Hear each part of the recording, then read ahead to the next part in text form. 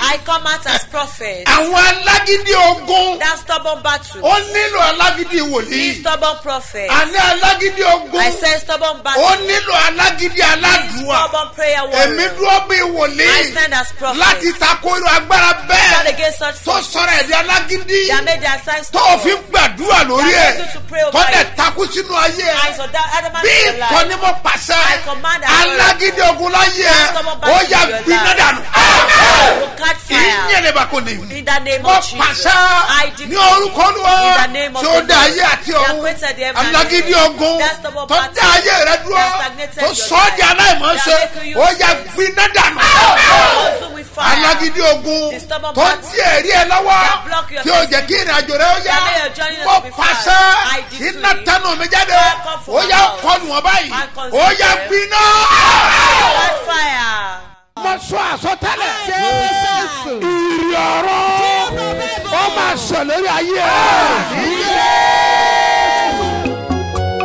Ìrì òwúrọ̀ kó máa ṣẹ lórí ayé mi. Ìrì òwúrọ̀ ọ̀pọ̀lọpọ̀ bá jáde lọ àwọn ẹni ìbùkún ló máa bá pàdé.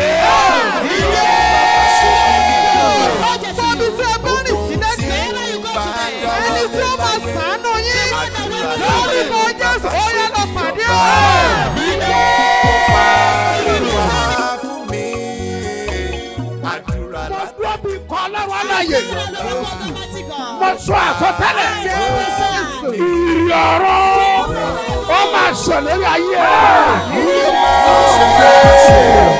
lórí ayé mi ó ṣẹlẹ̀ ògbóró. lórúkọ Jésù ìbò mi ni láti òkè ọ̀run lórúkọ Jésù ó yẹ kó rọ̀ sórí ìfẹ́ rẹ̀. Ó máa ṣẹ lórí ayé mi Ọlọ́run ìrì òwúrọ̀ kó máa ṣẹ lórí ilé mi. Ẹ̀yin aláríyá ẹnáwó sínísà lórúkọ Olúwa mo sọ̀rọ̀ jáde aṣọ ayẹyẹ àti aṣọ àríyá tí wọ́n jẹ́ orí wọ̀nyẹn ọ̀run gbé wọ̀ lórúkọ.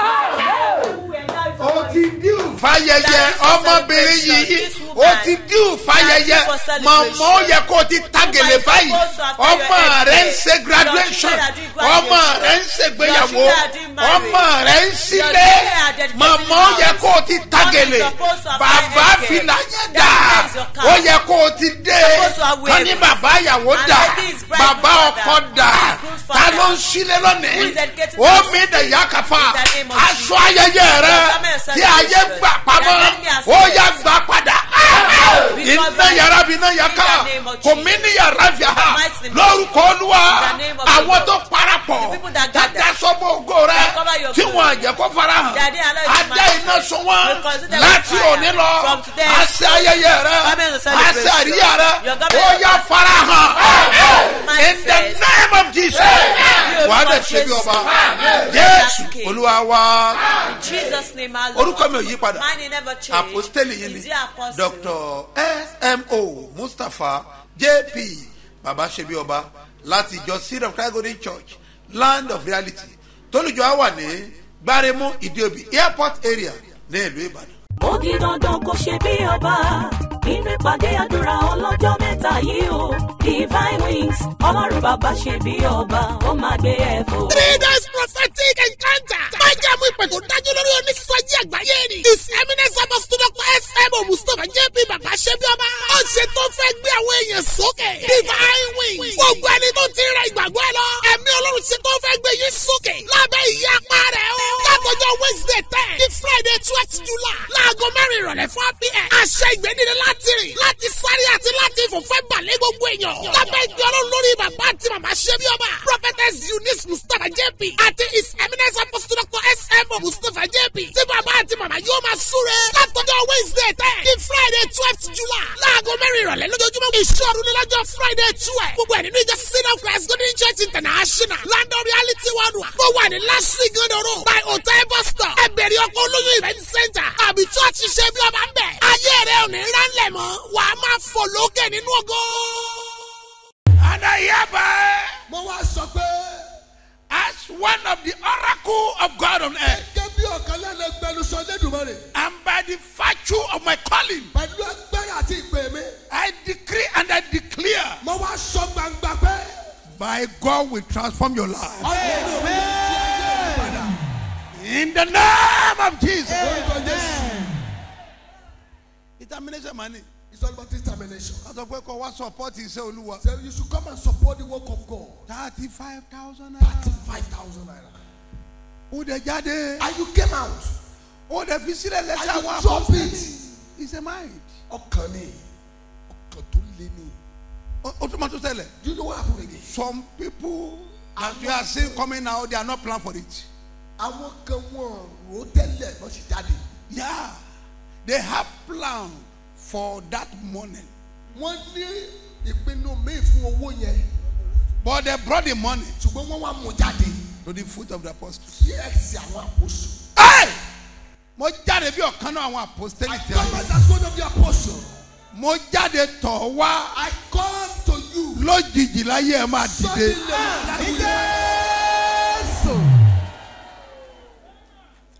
Oh my God. You don't see what I'm saying. Oh, you can see it.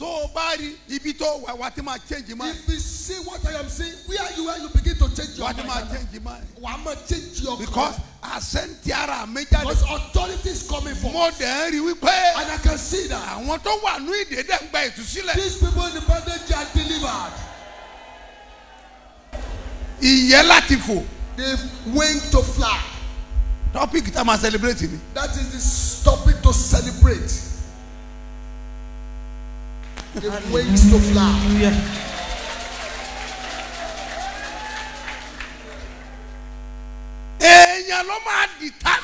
You are to determine.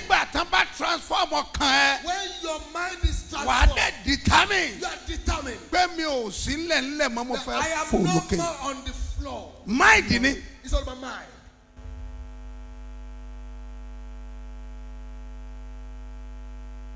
When preaching 7 years ago. But 7 years ago, that was in the meeting. Money, stop eating your brother's food.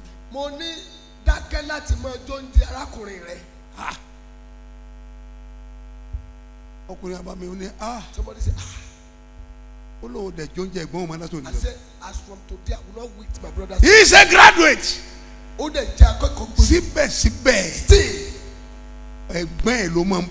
it is the brother that feed him. He said, the business that is doing is not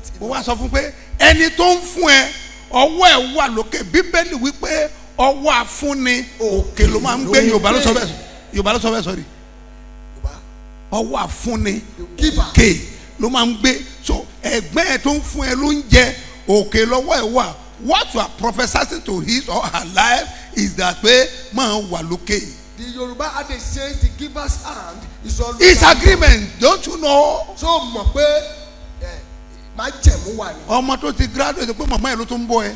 you are graduate and still your mother. You have to determine by transforming your mind. Like mommy, never. I'm the one to feed you. Feed me not. Feed me not. Minimum boy. What you be me? You are giving back to me. What you have sent me to school. Oh yeah. Now, it's my story to change today. Now you will not, because your mind have already transformed. You will now go to somewhere and think deeply what you can do to transform your life. Oh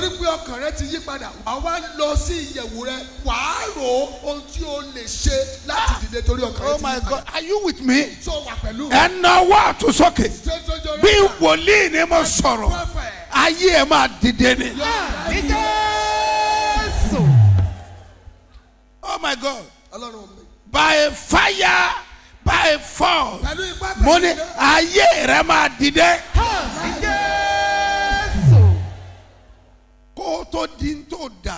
Before you be what you are now, you will do what you have never done before. Hello, are you with me? Before you be what you ìwọ fúnra rẹ ó ṣe nǹkan tó ṣe rí. You must do what you have never done yẹn before. sàmì àmì kọ́ ni ẹ o. It is not amen. You àmì listen. kọ́.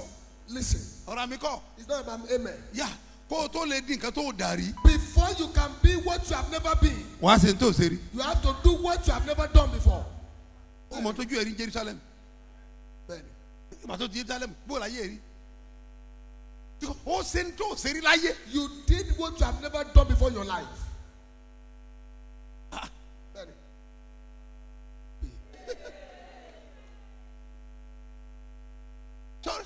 nǹkan tó ṣe rí láyé. What you have never done in your life òun ló fẹ́ dáwọ́lé.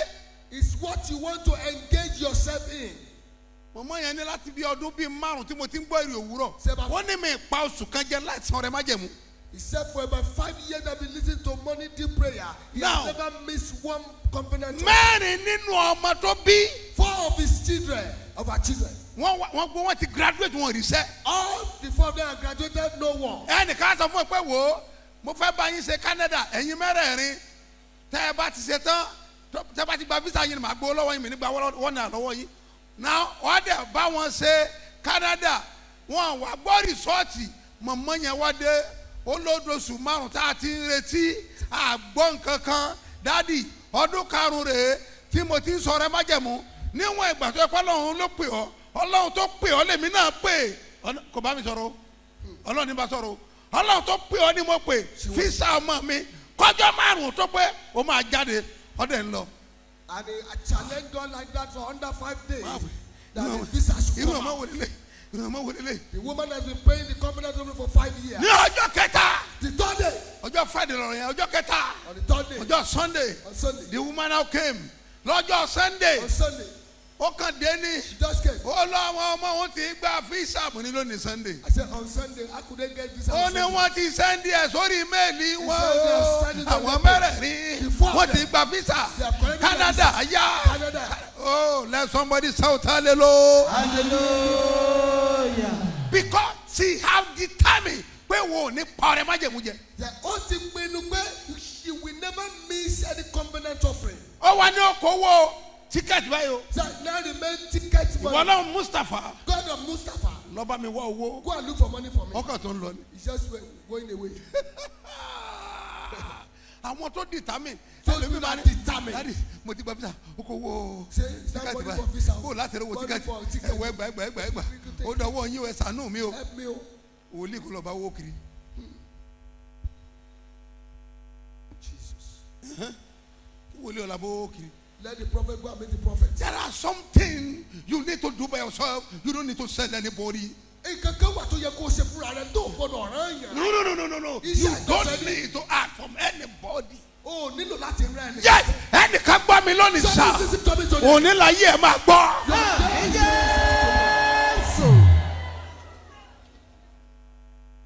Woman kan wá sí látẹ̀kọ́. There is a woman that came from Lagos. Ó ní dádì. Say daddy. Ó ní ẹjọ́. Say please. Ẹ bá ń gbàdúrà. Help me to pray. Ó ní mo gbọ́ obìnrin kan sẹ́gbẹ̀ẹ́ mi. There is a particular woman beside me. Òun ní supermarket, mini supermarket. It's my neighbor, mini supermarket. Woman yẹn ní supermarket fúnra rẹ̀. That woman has supermarket herself. Now, ó wá gba mọ̀mọ́ yẹn láàyè pé máa ta pop-pop lẹ́gbẹ̀ẹ́ mi. He just gave that woman space to be selling pop-off. Pop-pop ló ti bẹ̀rẹ̀. And he said pop-off. Díẹ̀díẹ̀. On little by little. Ó bẹ̀rẹ̀ sí ta scotch egg. Scotch edge. Díẹ̀díẹ̀. Little by little. Ó ń tọ́ meat pie. Meat pie. Díẹ̀díẹ̀. Little by little. Ó ń ta minerals. Minerals. Díẹ̀díẹ̀. Little by little. Ó ń tọ́ mi. Ọmọ fẹ́ gba gbogbo sẹ́yìn. Díẹ̀díẹ̀. Ó ti gba gbogbo wájú ẹ̀gbẹ́ kan. Ó ní ọ̀rọ̀ òye mi mọ́ ó ní títà rẹ̀ ju tòun lọ. He said he's selling more than her. Mo ní because he start something doing. Mo ní pé ó ní kankan tí ń Má ṣe. lé o tó o bá lé o short. Well, if you are going to become short. Because tó o bá ti lé If you are pursuing her, ó ti lágbára. he has power. Ẹnìkan máa gbà láyè ládùúgbò ẹ̀. Somebody Wà á will wá give you- dúró sọ̀ kán máa wo ìṣeré rẹ̀. That you are going to be looking at his success. Ṣé ẹ fẹ́ gbọ́ sà? Do you want to hear? Nígbà tọ́lọ́ máa fún ní opportunity. By the time God will give you Torí opportunity. pọ́ńtà dáadáa ibẹ̀ náà ti fi London lọ. That is where Sọ̀ they lè ask travel him, ni. Can you travel Ó ní to mo lè London? travel. Ó ní lọ ṣe passport. Say yes, Torí don't do pọ́ńtà nǹkan ó ṣe passport. After collecting the passport. N Ngbọ́ ṣe passport ọba sọ fún ẹni tó gbà ẹ wo ẹ̀yin lẹ sọ́ndọ̀ lórí rẹ o. Passport rẹ o. Ẹnìkan fẹ́ bá ń ṣe London. Somebody was able to give me visa to London. Olóòna fẹ́ ṣe. Say London. Wọ́n jọ ṣe London papọ̀. They did the London together. Wọ́n ti fún wọn visa last week. They have given that person visa last week. Ire máa ń kan ire ni.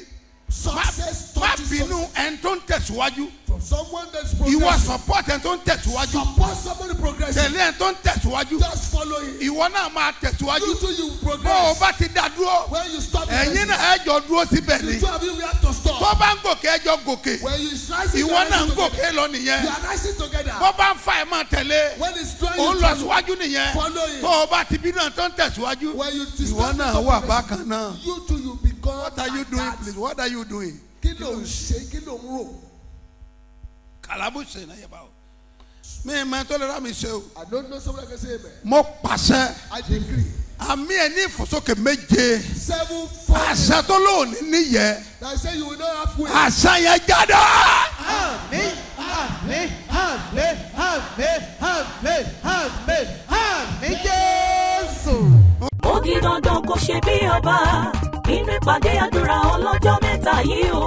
Divine Wings Ọlọ́run bàbá ṣe bí ọba ó máa gbé ẹ fò. 3 days prophetic encounter. Májàmú ìpè tó dájú lórí onísọjí àgbáyé ni. His Eminence Apostle Dr. S.M.O. Mustapha JP Babasebioba. Ó ṣe tó fẹ́ gbé àwọn èèyàn sókè. Divine Wings. Gbogbo ẹni tó ti rẹ ìgbàgbọ́ ẹ lọ. Ẹ̀mí Ọlọ́run ṣe tó fẹ́ gbé yín sókè. Lábẹ́ ìyá apá rẹ̀ o. Látọjọ́ Wednesday 10 ní Friday 12 July. Láago 4 ìrọ̀lẹ́ 4 p.m. Àṣẹ ìgbẹ́nire láti rìn. Láti sáré àti láti ìfòfẹ́ balẹ̀ gbogbo èèyàn. Lábẹ́ ìgbẹ́ Ọlọ́run lórí bàbá àti màmá Sebioba. Prophetess Eunice Mustapha JP. Àti His Eminence Apostle Dr. S.M.O. Mustapha JP. Tí bàbá àti màmá yóò máa súre. Látọjọ́ Wednesday 10 ní Friday 12 July. Láago 4 ìrọ̀lẹ́ lójoojúmọ́. Ìṣòro ní lọ́jọ́ Friday 12. Gbogbo ẹ̀ nínú ìjọ Sin of Christ Golden Church International. London Reality Worldwide. Tó wà ní Lásì Gandoro. By Hotel Bus Stop. Ẹgbẹ̀rún ọkọ̀ olóyún event center. Àbí church Sebioba ń bẹ̀. Ayé rẹ̀ ò ní ránlẹ̀ mọ́. Wàá máa fò lókè nínú ògo. Olùgbèjà òde ọ̀run o. Avenger from heaven. Olùgbèjà òde ọ̀run o. Avenger from heaven. Olùgbèjà òde ọ̀run o. Avenger from heaven. Ìwọ ọmọ ènìyàn. You son of man. Ta ni ń bọ ọjà tó jù ọ lọ? Who is fighting you that is better Ta than ni you? yọ ọ lẹ́nu tó Who is jù ọ the one lọ? tormenting you that's Ó sọ fún ọ pé you? kò sọ. That tell you there is no Bọ́ way. ọba lè sàmì. If you can say amen. Olùgbèjà òde ọ̀run o. Avenger from Ó heaven. máa dìde fún ìgbèjà rẹ. Rise for Torí avengers. ìjà yìí. Say, Èmi kọ́ o. ẹ̀mí mímọ́ gbéra nílẹ̀ máa jagun lọ. Bí Olúwa ti As the Lord bẹ́ẹ̀ lives tí ẹ̀mí rẹ̀ wà and his spirit níwájú lives Olúwa before the Lord. ẹni tí èmi The dúró one that I stand. ẹni tó ní ọ lára The yẹn one tó tormenting pera you. rẹ̀ ní alágbára God the same mighty ogun ọ̀run man. akọjú ìjà Those of heaven will wá fight di them. òmìnira You'll be free bẹ́ẹ̀ ni indeed. yóò rí So shall it Jésù be. Olúwa wa In Jesus' name, our Lord. In the name o of the máa rí Lord. ànúgbà You obtain mercy. wà á dẹ̀ ṣe bí ọba You reign as ẹ jẹ́ ká lọ king. wo ẹsẹ̀ wúrà wa Let's check our golden verse. ilé ìwé mímọ́ In the Holy ó wà Bible. nínú ìwé orin Dáfídì And the book of Psalm. orin Dáfídì Psalm orí kẹrin ó lé ní ogún mẹ́ta 56. ẹsẹ̀ ìkẹsàn-án Verse 9. orin Dáfídì Psalm orí kẹrìnlélógún ní ọgọ́ta 56. ẹsẹ̀ ìkẹsàn-án Verse 9. ó wí báyìí pé Says ẹ̀wí tẹ̀lé mi thus. Say after me. nítorí ọjọ́ tí mo bá kígbe When I cry nígbà today, náà ni àwọn ọ̀tá mi yóò pè ìdá Nígbà náà ni àwọn ọ̀tá mi yóò pẹ́. then shall my èyí enemies lè mí come mọ́ back. Èyí lè mí mọ́. This I nítorí know. pé Nítorí pé Ọlọ́run wà fún mi Ọlọ́run wà fún God mi. is for Nígbà me. kejì. Second time. ní ọjọ́ tí mo bá kígbe Ní ọjọ́ tí mo bá When I kígbe. cry today, nígbà náà ni àwọn ọ̀tá mi yóò pè ìdá Nígbà náà ni àwọn ọ̀tá mi yóò pẹ́. then shall my èyí enemies ni come mo back. mọ̀ Èyí ni mo This mọ̀. I nítorí know. pé Nítorí pé Ọlọ́run wà fún mi Ọlọ́run wà fún God mi. is for me. The third time we read together. 1 2 go. When I ọjọ́ tí cry mo bá unto kígbe thee, nígbà and náà shall ni my àwọn ọ̀tá mi enemies yóò come pè back. ìdá èyí This ni I èmi know. mọ̀ nítorí pé God is Ọlọ́run wà for fún me. bí Olúwa ti ń bẹ As the Lord lives, tí ẹ̀mí rẹ̀ wà and his spirit níwájú lives Olúwa before the Lord, ẹni tí èmi the dúró one that I stand, Ọlọ́run tó wà pẹ̀lú ẹ the Lord that is yóò with mú ọ me, borí lórúkọ Jésù will make you to in overcome the Jesus. name of Jesus Lórúkọ wà á dẹ̀ rí Jésù. ànúgbà Obtain mercy. wà á dẹ̀ ṣe bí ọba Reign as gbogbo ọlọ́jọ́ bí king. òní Also the brothers the wedding celebrate. anniversary. People celebrating Òkè their ìgbà kú anniversary. oríire. I congratulate Gbàdúrà fún you. yín. I pray for you. Lórúkọ Jésù Násárẹ́tì. In the name of Jesus Christ of Láàánú jùlọ Nazareth, àti olóore. the most merciful and Jẹ́ kó gracious yí ayé rẹ sí God mímọ́. will surprise your Ó fi life. àánú bẹ̀ ọ́. Will visit you with Ó mercy. sílẹ̀kùn fún We put our joy for you. We conquer for you. We help you. We bring out your marriage will flow with milk and honey. Your home will not scatter. Okay, joy be. In the name of Jesus. Obtain mercy. Stretch your hands forward. I cry loud in the name of the Lord. You receive mercy. You receive mercy. You receive mercy. In the name of Jesus. Lord Jesus. I told us yesterday that I will tell you what is very important. That do you know that there is something at home? Yes. Something at home. What's at home? I don't know. You too may not know. But it's at home. Think of what is at home that can raise you up. Several times when the roads are blocked, you can't move front nor back. Sometimes there is something at home that can make a man wealthy. Yes. The Lord spoke to me. It was 1996, yes. There is something at home. When I think it, I saw Dudley. There is something at home. The Lord told me then, my elder brother went for it and gave me a great profit. There is something at home that can give you profit or reward. You may not think of it. I don't think over it. It do happen like that. There's something will be at home that can lead to a padà. And you don't see it. The people at home, they don't know the worth. But in your environment, that thing is useful. You must take it home. That will make you wealthy. Where you are, it's not the same day. It's gradually. As you continue, you steadfastly, it will make you high. It's happen like that. Something at home. In your father's house, there's something at home. In your neighborhood, there's something at home. In your city, it happens in the Bible. That man said that when he saw that, there was nothing again. No money, no people, no helper. He has been eating what pig are eating when he has lost hope. Yes. It's part of household battle that follows one. There's no how it may be. That money will just vanish. It happens to several people that they will work, they will get money, but that money will just get finished. And if the money is not finished, they will not get another. That's the battle that make you to finish up before you see another one. It's part of the people that will be struggling. Once they get money, they will manage it, they will manage it. Because they know that if the money did not vanish, they will not see another one. It happens like that. That's the reason why I say, whosoever that comes to God today by the grace of God, I'll give them liquid soup. Yes. The mark of the household. What's related to the prophet, I will give to you. If it's related with prayer, I will teach you. But we think to your step, I will tell you. Yeah. And the one that will be, that's the step of direction or instruction, they will do succeed. The man take that when he take his inheritance, he's well and take the slave, and people honored him. The drum man, also all of them, the singers, they hail him. But when there was nothing again, he was lonely. He now become the one taking care of the swine. What was he thinking or thought when he came back? Luke chapter 15. Luke chapter 15. Verse 11. What does he say? Ọkùnrin kan ní ọmọkùnrin méjì. Èyí àbúrò nínú wọn wí fún bàbá rẹ̀ pé bàbá fún mi ní ìní rẹ̀ tí ó kàn mí. Ó sì kó ìní rẹ̀ fún wọn. Kò sì tó ọjọ́ mélòó kan lẹ́yìn ìgbà náà.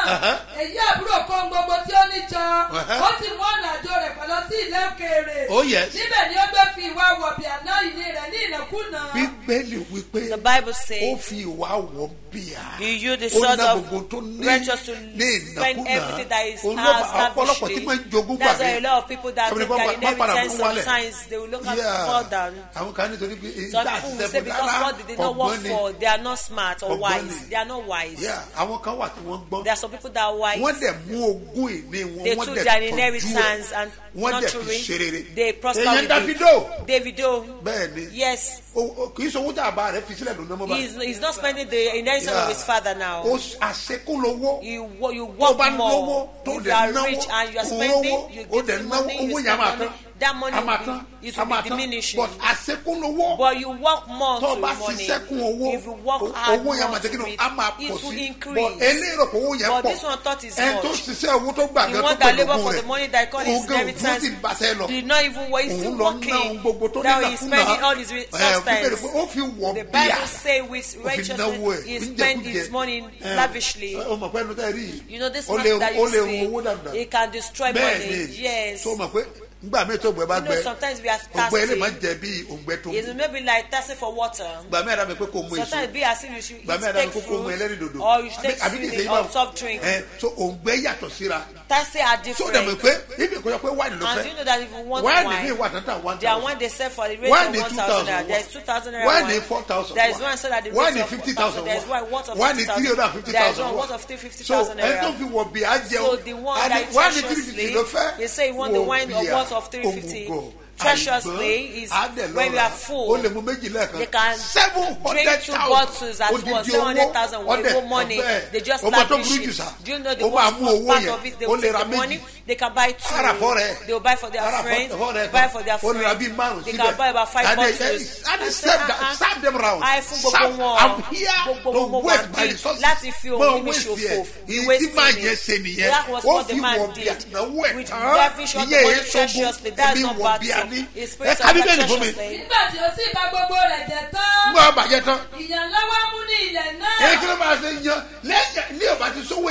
When there is no family, yes. No money. The Bible says,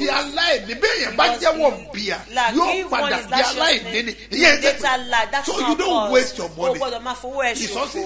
It's a resource, it's a substance. You must not lavish all. When they say we should contribution, some people are doing the contribution.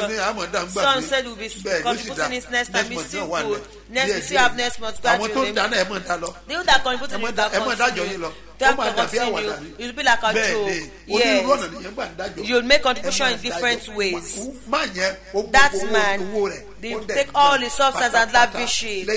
After then, you now become poor. Read the Bible for me. Yes.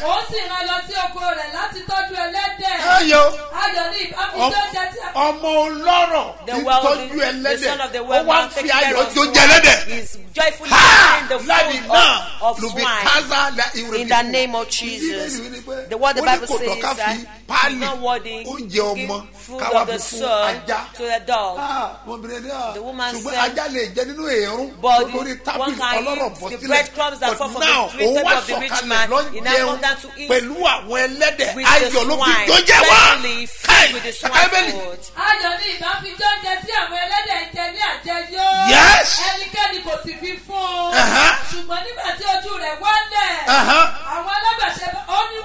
Yes.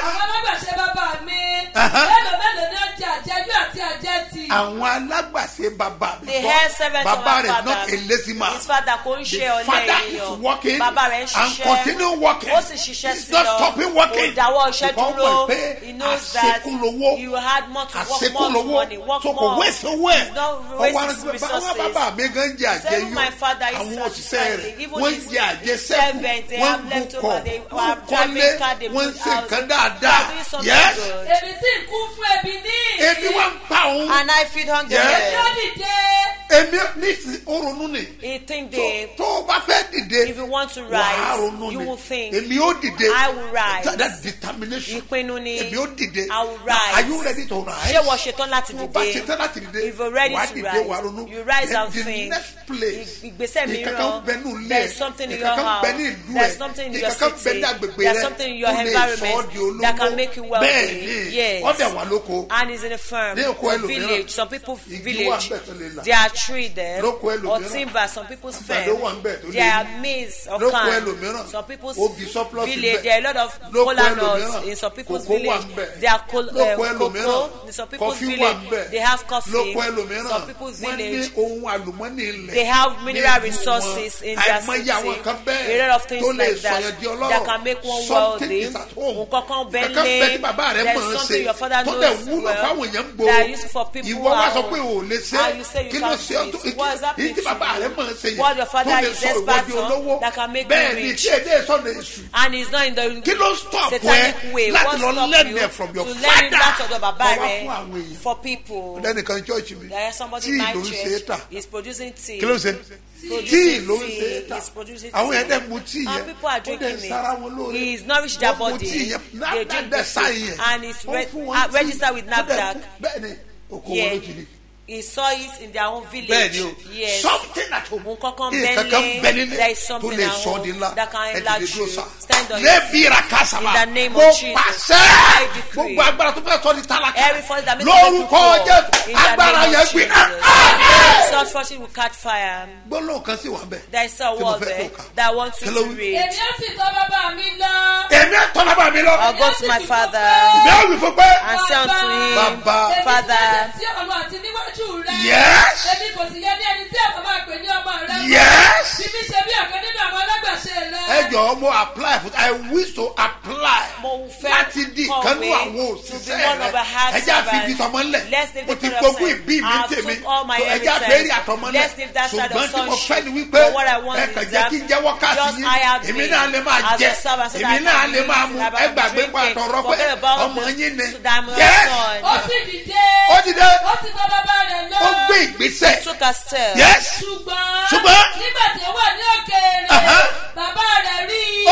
His father saw him. He had compassion on him. Yes. He wrote his name and kissed him. Listen, sir. He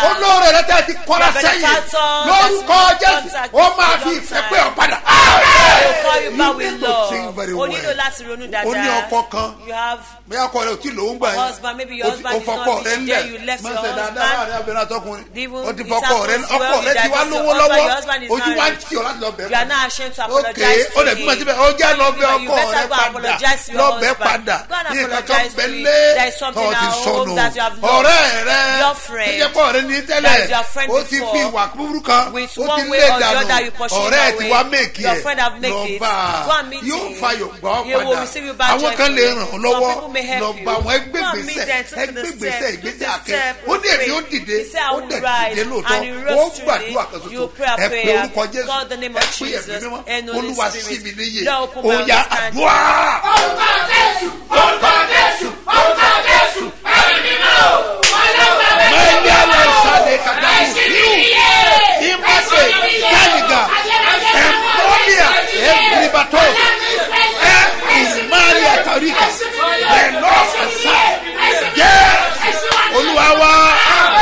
Jesus name. And some people have Engineer, what did he do there? Wòlíì Ọlọ́run alààyè.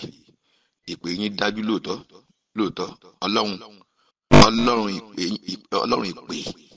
Apostle Mustapha Solomon Moses JB Babasebioba. Ọlọ́run ìpè yín dájú o.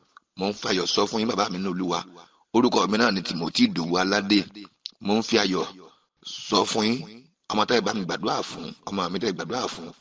Ní last year tí mo fẹ́ sí wedding tí mo tẹ́ fàdúrà ràn mí lọ́wọ́ tí gbogbo nǹkan lọ déédéé. Ọmọ yẹn ló bímọ ọkùnrin ní ìsìn o. Ní bí 20 minutes ago ní ìsìn ló bímọ ọjọ́ Ṣẹ́gun. Ó sì bímọ ọkùnrin náà. Bàbá mi iná lẹ fún mi ń tọ́ ìlànà pé kí n ṣe báyìí nípa àti láti mo sọ fún yín. Tẹ́ fún mi ń tọ́ ni. Àgbáyé làlàáfíà ti dé bára mi. Mo sì tún gbọ́ ìró òdùnnú. Ògo ni forúkọ Olúwa Olódùmarè. Ó ṣé Olódùmarè. Ọlọ́run ìrì òwúrọ̀. Ọlọ́run Mustapha ni máa bá lọ. Jésù Olúwa wa. Ẹ ṣé o bàbá mi. Ẹ pẹ́ fún wa o. Ẹ pẹ́ fún wa o. Ẹ pẹ́ fún wa o. Ilé ológo kẹ́yìn. Àjọ fi ṣèlè jẹ́ nínú orúkọ Jésù. Ẹ mú àwọ̀ ẹ kó wa lọ. Ẹ kó wa wọlé ológo kẹ́yìn. Ilé ológo. Paradise. Ẹ kó wa wọbẹ̀ lórúkọ Jésù. Ẹ kó wa wọbẹ̀ o. Ẹ̀mí yóò wá gùn fún wa. Yóò gùn fún wa. Ẹ pẹ́ fún wa. Ọlọ́run ní fìyà jẹ wa. Ẹ̀mí yóò gùn fún wa bàbá. Jésù Olúwa wa. Ẹ ṣé o. mo fayọ̀ ìdùnnú ni èmi náà ti di grandpa lónìí o. àṣẹ jáde látẹnu mi bó o bá lè sàmẹ́ lórúkọ Olúwa ayé ẹ̀ máa dìde sọ pé ayé mi á dìde sọ pé ayé mi á dìde in the name of Jesus wàá rí ànúgbà wàá lẹ́rìí wọ́n ní wọ́n náà ní testimony ó retí ẹ̀rí ẹ̀ lórúkọ Olúwa wàá ní testimony in the name of Jesus. By the grace of God this morning, there is program in Abule Egba, in Korodu, also Aja, all our branches in Lagos to Agbadoja, Lusada. There is program there this morning. By the grace of God, listen, sir. At Igondo, we will meet in the evening at Igondo. By the grace of God, the program have commenced yesterday. Today, by the grace of God, if you are there, we'll give them liquid soap. Not only that, by the grace of God, tomorrow. Program will continue. By the grace of God, it will be Thursday and Friday. In the name of the Lord, we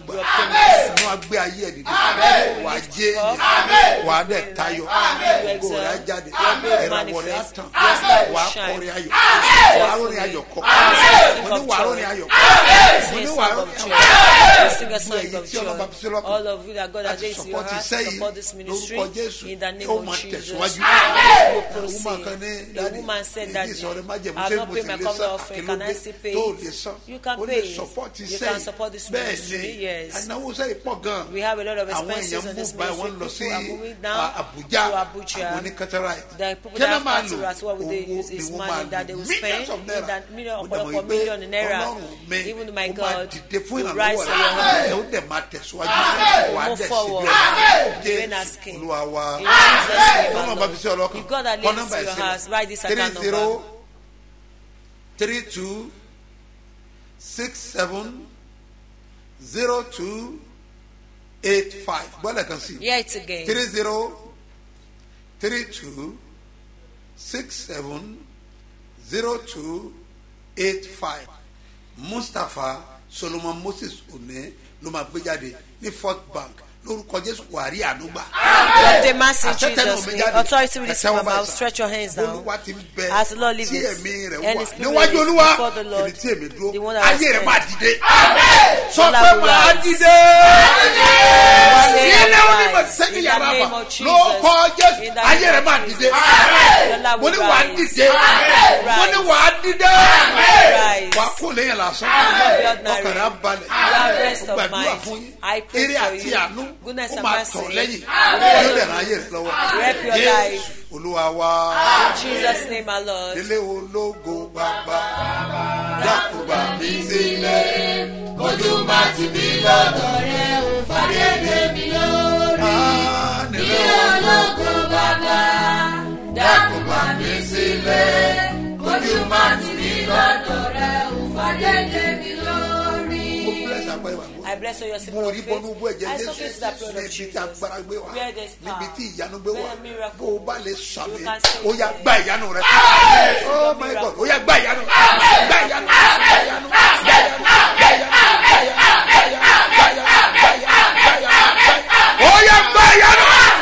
Ayé ẹ̀ máa dìde. Yes. Olúwa wa. Ojú sẹ́nìkan. Fi dá lójú pé. Ó di dandan kó ṣe bí ọba nínú ìpàdé àdúrà ọlọ́jọ́ mẹ́ta yìí o Divine Wings Ọlọ́run bàbá ṣe bí ọba ó máa gbé ẹ̀ fò. 3 days prophetic encounter. Májàmú ìpè tó dájú lórí onísọjí àgbáyé ni. His Eminence Apostle Dr. S.M.O. Mustapha JP Babasebioba. Ó ṣe tó fẹ́ gbé àwọn èèyàn sókè. Divine Wings. Gbogbo ẹni tó ti ra ìgbàgbọ́ ẹ lọ. Ẹ̀mí Ọlọ́run ṣe tó fẹ́ gbé yín sókè. Lábẹ́ ìyá apá rẹ̀ o. Látọjọ́ Wednesday 10 ní Friday 12 July. Láago 4 ìrọ̀lẹ́ 4 p.m. Àṣẹ ìgbẹ́nire láti rìn. Láti sáré àti láti fòfẹ́ balẹ̀ gbogbo èèyàn. Lábẹ́ ìgbẹ́ Ọlọ́run lórí bàbá àti màmá Sebioba. Prophetess Eunice Mustapha JP. Àti His Eminence Apostle Dr. S.M.O. Mustapha JP. Tí bàbá bàbá àti màmá yóò máa súre látọjọ́ Wednesday 10 ní Friday 12th July láago 4 ìrọ̀lẹ́ lójoojúmọ́. Ìṣòro ní lọ́jọ́ Friday 12. Gbogbo ẹ̀ nínú ìjọ Seed of Christ Golden Church International London Reality Worldwide tó wà ní Lásì Gandoro by Hotel Bus Stop. Ẹbẹ̀rẹ̀ ọkọ̀ olóyún event center àbí church ṣe bí ọba ń bẹ̀. Ayé rẹ̀ ò ní ránlẹ̀ mọ́, wàá máa fò lókè nínú ògo.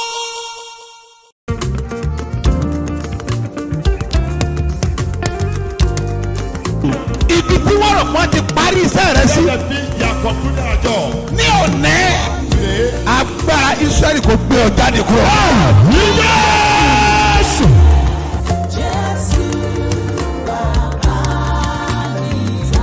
Bí Jésù bá ti dé, ọjọ́ yẹn ní ìtàn ẹ yí padà.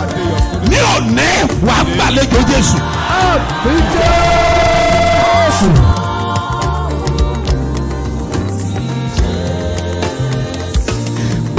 Sókè. Àní ogun tí ń fi àkókò rẹ ṣòfò. Jésù tí olóore fi gbàgbé ẹ̀. Ogun yẹn ṣọ́. Jésù.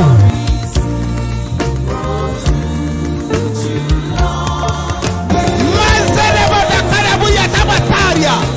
Pọ́ọ̀rìà dà mọ́lẹ̀ kẹ́dọ̀ ọ̀ṣà. Wà túrí bí nùkà pọ́ọ̀rìà. Kọ́ba lanta bọ̀ṣẹ́rìà. Gbogbo ogun tí ń fi àkókò rẹ̀ ṣòfò. Lórúkọ Jésù. Ogun yẹn wọlé. Jésù. Ogun tó jà bàbá ẹ̀. Jésù. Ogun tó jà ìyá ẹ̀. Jésù. Wọ́n lè fa àkókò wọn ṣòfò. Jésù. Wọ́n lè tún fara hàn ní ayé rẹ̀. Jésù. Èmi dúró bí wòlíì Ọlọ́run àlàyé. Mo sọ̀rọ̀ bí ọ̀kan náà àwọn àpòstélì. Ní àfi iṣẹ́ ìran. Lórúkọ Jésù. Wọ́n pa á ní àṣẹ. Ogun yẹn kó bílẹ̀ dànù. Jésù.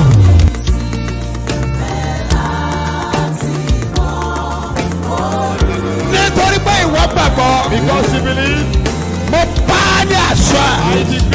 Ogun tí ń jà lé bàbá rẹ̀. Ogun tí ń jà lé màmá rẹ̀. Ogun tí ń jogún níbẹ̀ yẹn. Ẹ gbiná dànù.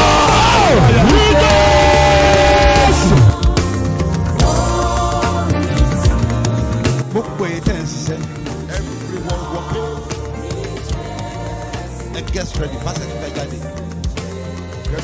Òun ṣiṣẹ́ but iṣẹ́ yẹn ò yé wọ̀ gan. You are working but you don't understand what is happening to your business. Now wọ́n wò pé òun ṣiṣẹ́. They are seeing you So working. ẹnìkankan wọ̀n ràn ọ́ lọ́wọ́. And no one is helping you. Ṣebí ń ṣiṣẹ́. At least he's working. Ó dẹ̀ nílò ìrànlọ́wọ́. And you need help. Torí pé iṣẹ́ yẹn ò yé ẹ. Because your work you don't understand. Mi dúró bí wòlíì tá a rántí ọ. I stand as a prophet sent to you. Ogun tí ń jà nínú ẹ yẹn. The battle in your house. Ogun tí ń jà lára ṣẹ́ yẹn. What your business? Òpin dé bá wọn.